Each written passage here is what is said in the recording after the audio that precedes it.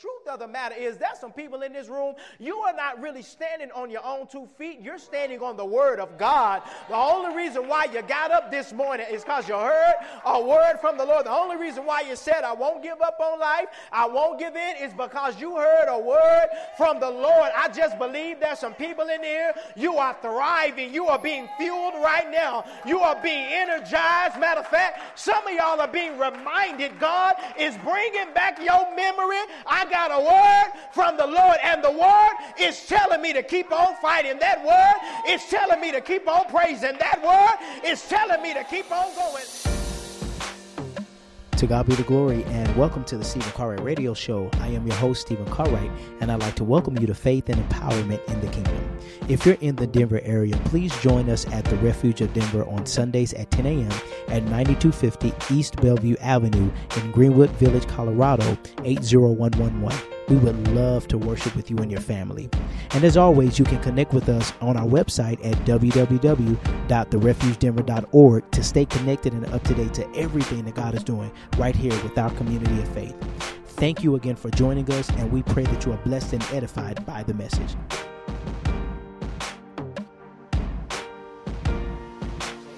Interesting enough, it is true that the thing that gets you through the journey is faith, and the thing that gets you through faith is the word of God.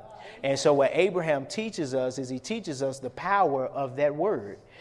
Is that Abraham is 75 years old. When he will die, he will be 175 years old. And so the journey for Abraham will cover the last 100 years of his life, okay? But it will be 25 years that will pass before Abraham sees even one thing from what God promised. And so Abraham has to be willing to live not based off what he see God doing, but he has to be willing to live based off what he heard God say. And so the power of what Abraham gives to us is he gives us the power and the assurance that we have in the word of God. Because you got to understand, when Abraham went to Egypt, he went to Egypt on a word. When he came out of Egypt and dwelt in Bethel, he was in Bethel on a word. When he let Lot go, he left Lot on a word. When God shows him the land that he's going to show him, which we're going to talk about today, all of that happens based off of a word. It's not anything physically that has been manifested in association with what he spoke. All Abraham has is the word of God. And so the key thing that we learn from Abraham is that if all you have is a word, that's all you need. And I might be preaching right now. Let's see. If all you have is a word, that might be all you need. Because Abraham's life was sustained from 75 to 100 just on a word from God. He didn't even see a seed until he, without having to hold on for 25 years just on what God said. I want to tell you today, before I even get into this, don't ever forget what God said to you. It might have been 15 years ago, but if he said it, you can still bank on it. It might have been 20 years ago, but if God said it, don't you ever forget don't ever forget what he said about your kids when they were in your womb, and there was a prophet that came and touched your belly, and they said, this child will be a prophet. This child will preach the gospel. This child, when they were 5 years old and that person came and spoke, don't ever forget that word, because it may take some time for it to come to pass. But he did say in Isaiah, my word will never return unto me void. If all you have is my word, the truth of the matter is there's some people in this room, you are not really standing on your own 2 feet. You're standing on the word of God. The only reason why you got up this morning is because you heard a word from the Lord. The only reason why you said, I won't give up on life, I won't give in, is because you heard a word from the Lord. I just believe there's some people in here, you are thriving. You are being fueled right now. You are being energized. Matter of fact, some of y'all are being reminded God is bringing back your memory. I got a word from the Lord, and the word is telling me to keep on fighting. That word is telling me to keep on praising. That word is telling me to keep on going. That word is telling me, I got my hands in my pocket because I'm trying not to go real hard real quick, but that word thing getting in my spirit, that word is telling me that the glory of God is going to show up, that the angels, oh my God, that word is telling me that I got a promise I need to hold on. Not many days from hence, the word gonna come to pass. The word gonna prove itself. The word gonna show itself. Not many days from hence, the word of the Lord is gonna you that the word don't ever fail. It don't ever give up. It can't never be stopped. It can't never be thwarted. If all you got is a word. Abraham spent 25 years walking on the word. If all you got is a word, that's all you need. I want to tell somebody in here, don't give up on the word. Don't shut down on the word. Don't stop praising with the word. Don't stop talking about the word. He said in Hebrews, cast not away therefore your confidence, for ye have need of patience, that after you've done the will of God, it shall come to pass. God's going to do what he said he's going to do. Don't give up on the word. Don't give up on the promise. Don't give up on your child. Don't give up on your money. Don't give up on your education. Don't give up. If there's a word on it, there's a fulfillment in it. If God put his word on it, then he said, I put my word above even my name. So if he put his word on it, there is fulfillment in it, and all you got to do is hang on to the word. The journey of faith is a journey of walking on the word. This is difficult because the word takes us beyond our senses.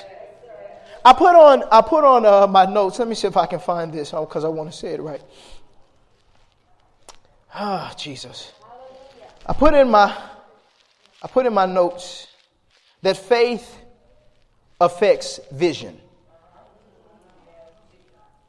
Faith affects vision.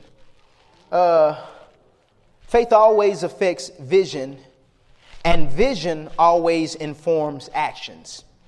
And I put vision there because in Genesis 13:14, Abraham made a decision because of the things that were going on between him and Lot, that he would separate from Lot and give Lot permission to go his way and continue to live his life and take a land that he would choose, and then Abraham would take a land. And the moment that Lot left, that's the moment that God said, lift up your eyes, Abraham, so you can see. And look to the north, the south, the east, and the west, and you'll see everything. He said, everything that you can see is what you can have, essentially. He said, well, everything you see is what you can have. And so Abraham realizes that faith in God, he teaches us faith in God always affects vision. But vision, I think, is still too limited because I think faith affects our senses. What you see, hear, smell, touch, taste, feel. Faith affects our senses because it moves beyond our senses. Faith will have you holding on to stuff that you ain't even touched yet. Gosh. It'll have you being moved by things you haven't even felt yet. And so in order to really walk a journey with God, you have to always be able to put your senses in their place. Because your natural man will always be telling you according to its limitations. But God is finite, so he says, my ways are not your ways and my thoughts are not your thoughts. And so he's always moving beyond our sensory motors. He's always doing things. It's the times when you're looking at your situation and you want to blow up. You have reason to blow up. You have reason to be losing your mind right now. But for whatever reason, faith won't let you. For whatever reason, you're cool. For whatever reason, some's holding you. And it's like faith will hold your senses in tension. And it'll be like holding a pit bull when it wants to attack. Because your senses always naturally go to what they're inclined to do. Except when they become subject to faith. Because faith will show you things that your eyes can't even see, man. Like faith will have you moving. It's the journey of faith. It'll keep you calm. What I'm saying is there's people in this room right now, you are worshiping, but your situation was saying you shouldn't be worshiping. You were praising God, but your circumstances were saying, why are you praising God? You were glorifying God, but your money was saying, give glory to what? You were thanking God, but your job situation was saying, you shouldn't even be thanking God. What I'm saying is there's some people in this room right now, even while we were doing the worship, you was putting your senses in their place because your senses wanted to do one thing, but your word, your faith was informing your actions to do another thing. And it lets you know it's all right to praise God. You still got a right to praise God. You still got a right to worship God. Your faith was telling you, you got a right to glorify God. I might look busted. I might look broke. It might look down, but I know in God, all things are possible. I can do anything but fail. He never leaves me nor forsake me. So I'm going to continue to worship God. I'm going to continue to bless God. I'm going to continue to thank God. I don't care what it looks like. I don't care what it feels like. I don't care what it sounds like. I don't care what it tastes like. I don't care what it feels like. Whatever's going on, I'm going to dictate my praise by the word of God. It'll move you beyond your senses. It'll move you beyond your senses. Now, when we look at Genesis chapter 12, here's the word that moves Abraham from jump. Here's the word that moves Abraham. And now the Lord had said unto Abraham, get thee out of thy country and from thy kindred and from thy father's house unto a land that I will show thee. And I will make of thee a great nation, and I will bless thee and make thy name great, and thou shalt be a blessing. Who's going to make the name great? God. Who's going to do the blessing? God. And so initially, everything that Abraham is relying on is not going to come from his own strength. It's going to come from God's giving. And he says, I will bless them that bless you and curse him that curse you. You never have to worry about your enemies. And in thee shall all families of the earth be what? Be blessed. And so Abraham departed. Verse 4, as the Lord had spoken unto him, and Lot went with him. And Abraham was 75 years old, and he departed out of Haran.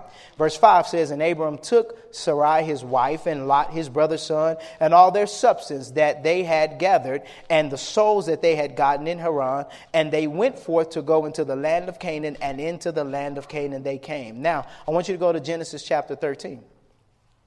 And we're going to go to verse 14.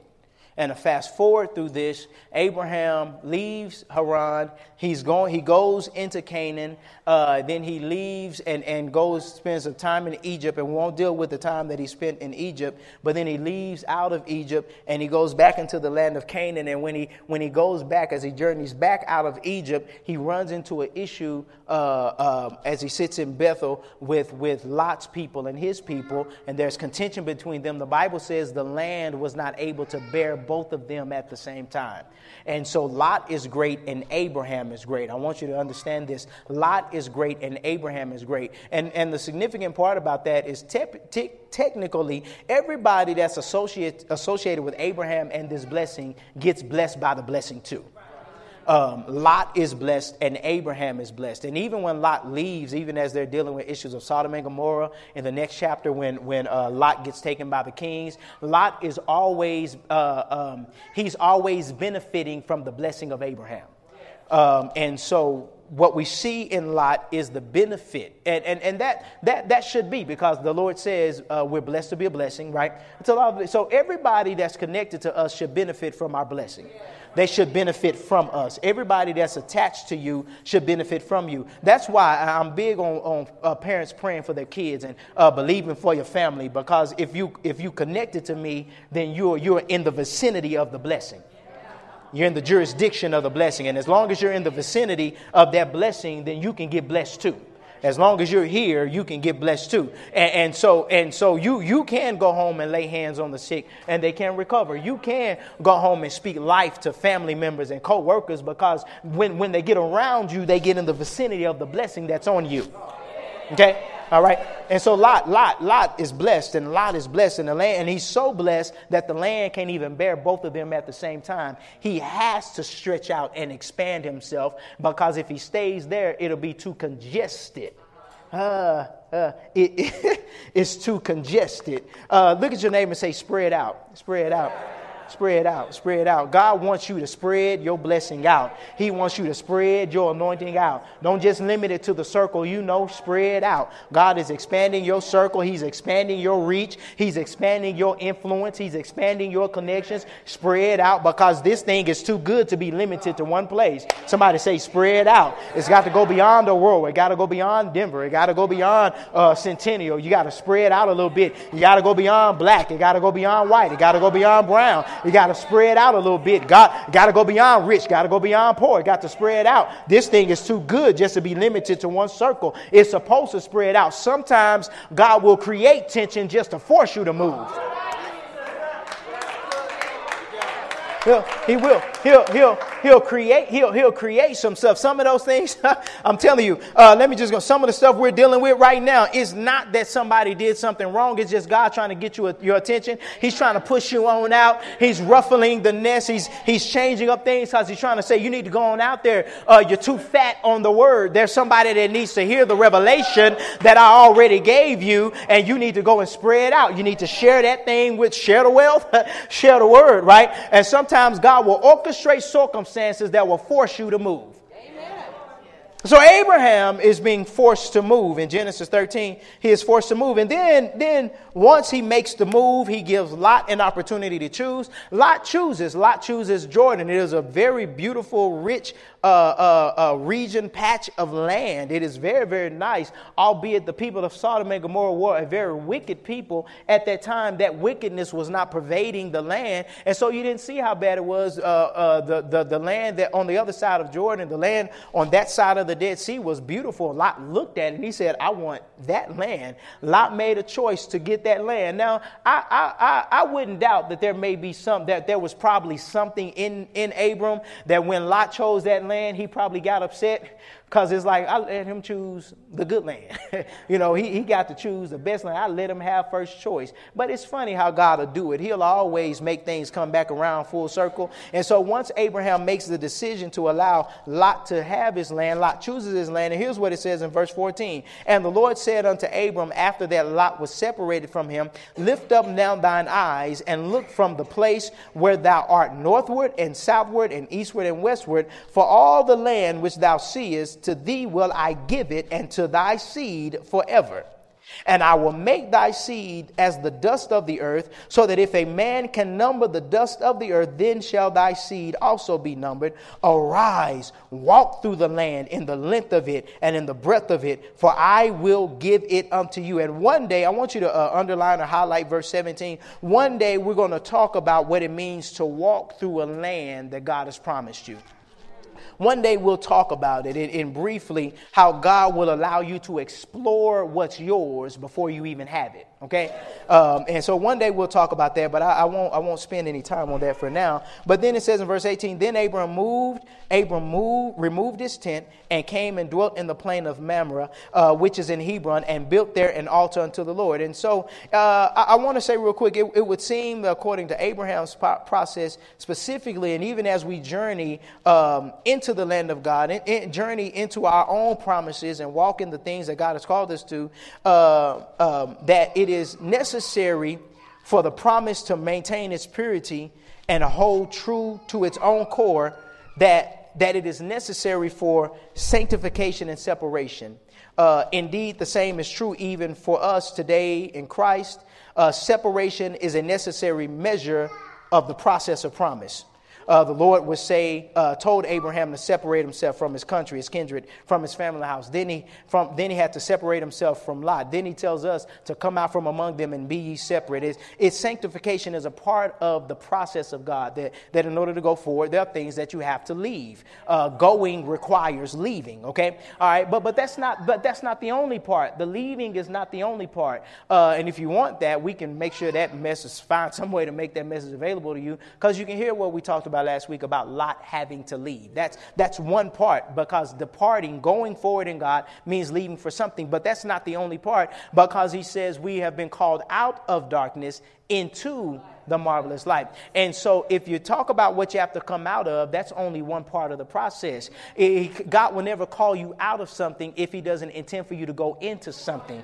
And so I would even venture to say that the bigger part of the conversation is not what you have to leave, but where you have to go. What is he calling you into? What is he challenging you to do? Where is he challenging you to go? Well, he's called you out of the darkness. He's separated you from the heathen. He's separated you from your own issues. He's pulled you from addictions. He's pulled us from habits of going to the club and lifestyles of frivolousness and all these other things. He's pulled us from these things. And anybody that grew up in church for a while know what it means to be pulled out of the world. You ain't got to be too old to know what it means, because that's a big part of the church conversation, is that we have to be sanctified and we got to be right. We got to be holy. That's an important part of it. But holiness has a purpose, right? It has a reason for it. God calls us out for a reason. And so the question is, what is he calling me into? And so what is he calling me to? And it is this land that God has called Abraham into. This is the part that I think we really, really have to understand, because what happened is, if you leave from something, but you never replace it with something, you are susceptible to going back to something. Okay. If you never finish the process, if you come out and you only stay out, then what happens is you become idle. And idle time is the devil's playground. And so if you're not moving, and the truth is, Bill Winston say, faith is always moving. It's an ever increasing thing. Faith should always be going forward. We should always be saying, what's the next thing? What's the next? God, I did that. Now what's the next level? He says he'll take us from faith to faith. So God, what's the next level? What's the next best thing you could do? What's the next challenge of your faith? There's some people in this room, your faith hasn't been challenged in a long time. There's some people in this room, it's been a long time since you made a step of faith, since you showed the world who you really believe and how you really believe. And I want to tell you something right now. You might as well go ahead and get ready, because God won't let you live too long without challenging you to the next level of faith. I want to tell you, get ready right now, because there may be some relationships that you walk into some tension with. Get ready. I just want to tell you, get ready, because God is trying to shift you to a next level of believing. He never wants us to get comfortable in believing. He wants us to have joy in believing. And what God did with Abraham and Lot is he shook up his comfort zone, and he says, you're getting comfortable right here, but there's some other things that I need to show you, and I can't show you as long as you're standing still. It's time to move. Tell somebody, say, it's time to move.